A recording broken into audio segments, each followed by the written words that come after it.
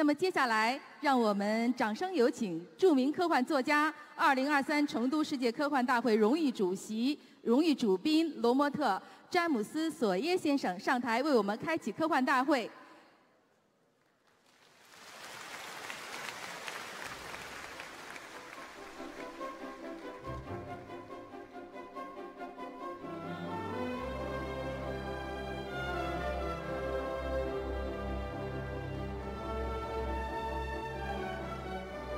Welcome, Mr.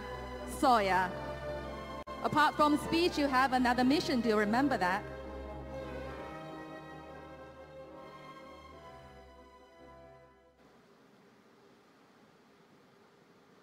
Dear friends, good evening. This is my 4th visit to the wonderful city of Chengdu. The first time I was here, 16 years ago, a few fans were whispering about the dream of one day bringing the World Science Fiction Convention to China.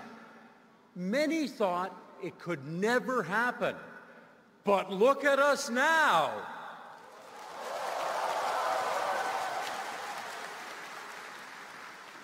On that first trip to Chengdu in 2007, I was mobbed like a rock star. I've been to conventions all over the world, but this is the only place that's ever happened. The fans here are so passionate, and I knew at once that they would make all their dreams for the future come true. And they have. I am so thrilled to be here, meeting up again with old friends, making new ones from both the local science fiction community in Chengdu, from the rest of China, and from across the world. The first World Science Fiction Convention was held in 1939, but the name simply referred to its proximity to the 1939 New York World's Fair. But dedicated fans from outside the US took the name seriously and did the hard work to make the Worldcon a truly international event with past conventions not just in the United States or Canada, but also Europe, Oceania, Japan, and now, beginning today, for the first time ever, in China.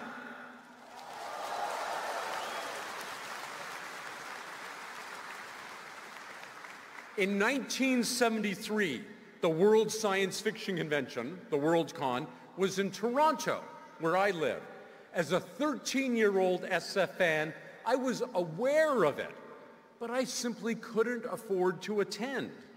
It blows my mind that 50 years later, I'm attending this year's Worldcon in Chengdu as a guest of honor. And I'm sure, thank you.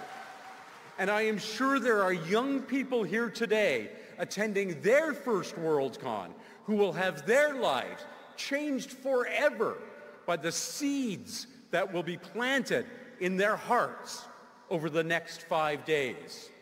As we begin Chengdu Worldcon, here's a short look back at the 80-year history of the World Science Fiction Convention. Enjoy.